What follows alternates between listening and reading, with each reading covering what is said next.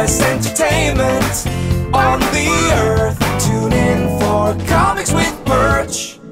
Hey everybody, this is Perch. You know, I was at LCS. I was running an LCS, a couple at that exact moment. When DC made the announcement that they were going to put comics and kind of these anthology, these kind of bigger things out to Walmart, and these 80-page giants, and they weren't going to be offered to the comic shops; they're going to be offered just to Walmart.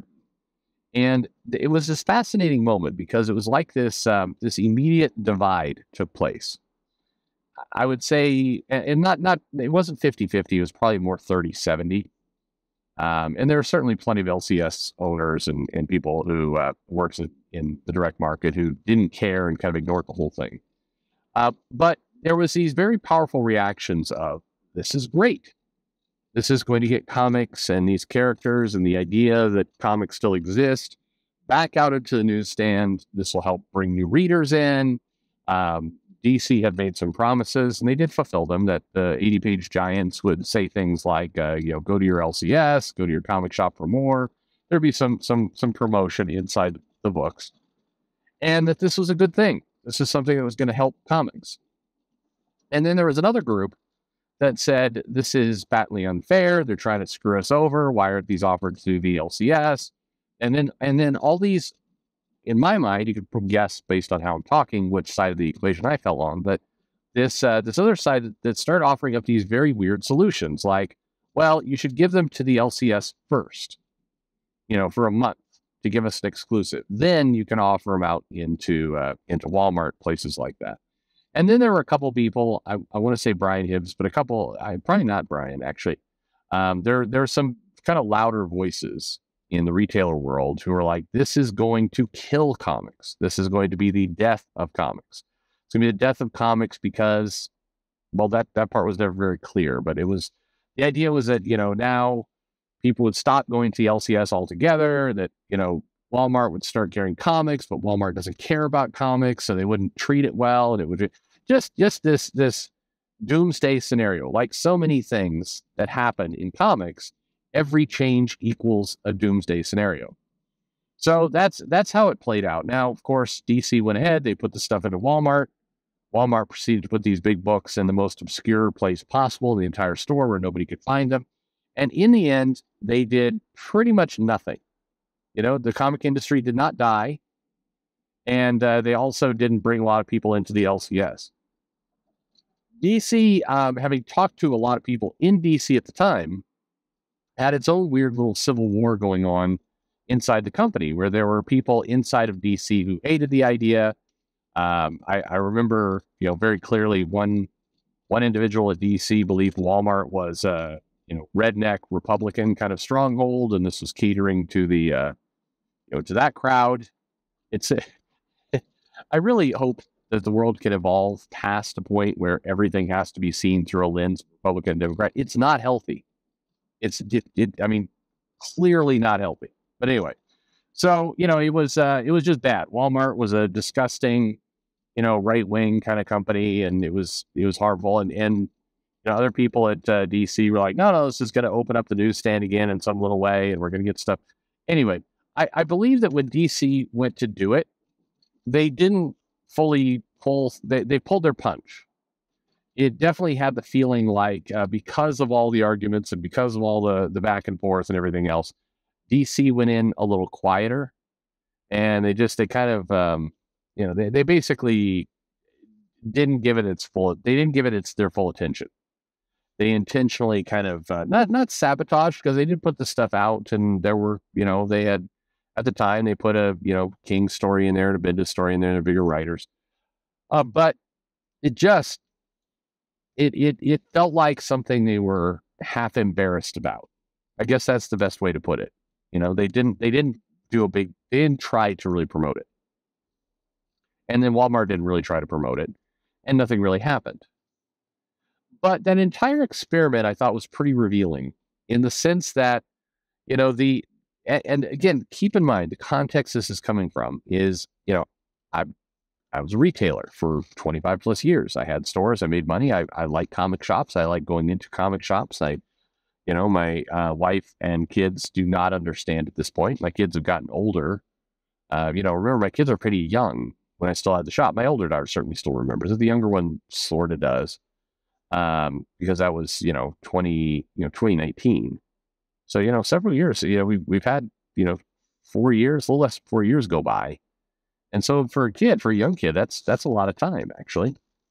And so anyway, they whenever we're driving around, I see a comic shop. I'm like, hey, let's go in there. And my kids are like, "Oh, no, no, And my wife's like, why are you going? Why?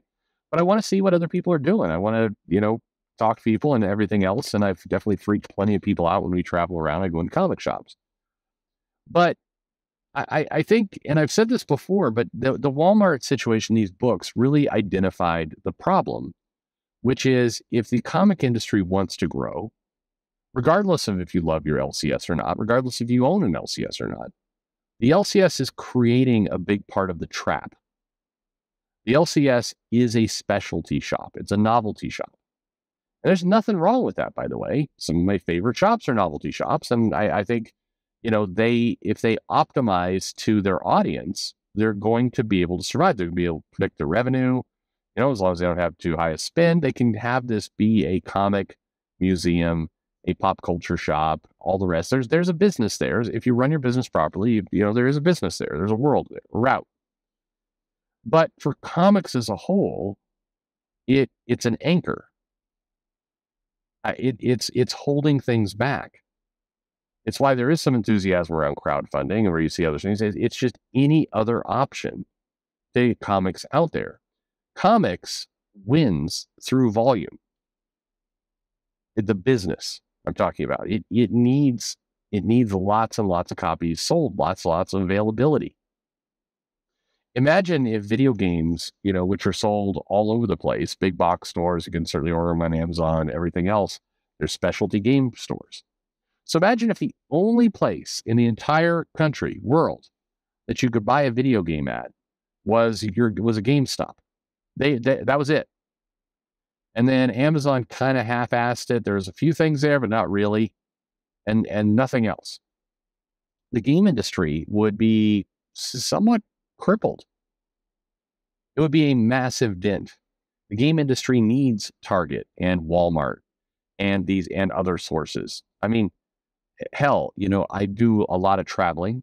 I go to the airport. Pretty common that there's a vending machine in the airport that has a Nintendo Switch, the actual console, and games.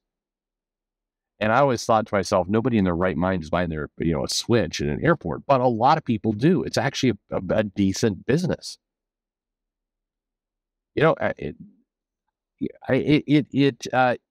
Comics, this idea that it has to be stuck in this tiny regional shop is unnatural. And ultimately, it's harmful to the tiny regional shop. And that is that's like in the world of comics, the world of comic retailers, that's as much of a religious war or discussion as Republican Democrat.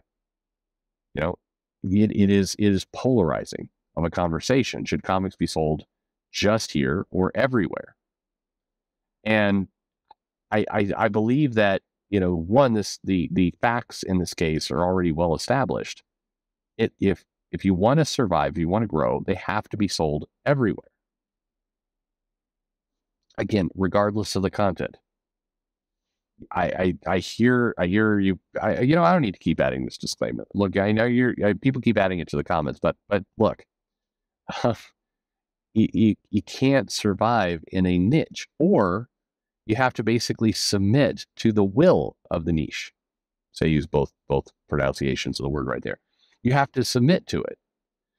Going to comic conventions, stopped at outside Emerald City Comic-Con recently, and looking at the people coming in, lots of cosplayers, lots of people, but the majority of people coming in the door are people that I'm sure are really into the X-Men Krakoa era that we currently have.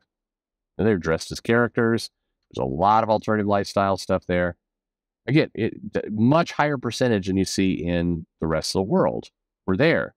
But all that tells you is that comics is appealing to a niche audience right now, a segment of the population. And for that segment of the population, life is good. they're happy, all great. But for the industry as a whole, it's bad because it's a tiny niche. Comics, as I've said this before, it's not meant to be small. It's meant to be a mass market product. But a mass market product sold in specialty stores doesn't work. And on top of that, to make matters even worse, the majority, and it is the majority, of people who buy comics are people who got into the hobby, got into the purchase, 20 years ago. Those people got into it with a very different type of comic. The content was very different. And they have a collector's mentality. And so they go to their local comic shop to collect, and that's where a lot of comic shops, that's how they've been geared and how they've been structured. But this is the broken part of comics. So we talk about how do you help the comic industry? It's got to get bigger. The market's got to get bigger. The volume's got to get bigger. And the only way to do that is to start moving away from the niche that it's currently appealing to and into the mass market, which means, yes, you do need to have those comics in Walmart and Target and Best Buy, if Best Buy is still around, and the grocery store if you can do it. You need that capability. Europe saw a bit of a resurgence in comics in the last 3 or 4 years. One of the things that happened, there are a lot of things that happened, so it wasn't down to one thing. But one of the things that did happen is that the grocery stores started carrying more graphic novels. Now, again, is that the sole culprit for why it grew? No. But it's one more place. It's one more entry point. It's how you grow out of the niche. So it's important. But I think back on that moment where DC did the thing with Walmart, and that was probably the indicator, one of the best indicators of where things were stuck and where they're going to go wrong. Because the fact that both the company and the market, the retailer market in this case, were so divided on the issue, were so polarized at the idea, was an indicator that, they weren't ready yet to actually make this business move. So, of course, business move didn't go well. But anyway, such as it is. What do you think of all this? Let me know in the comments below, and thanks for listening.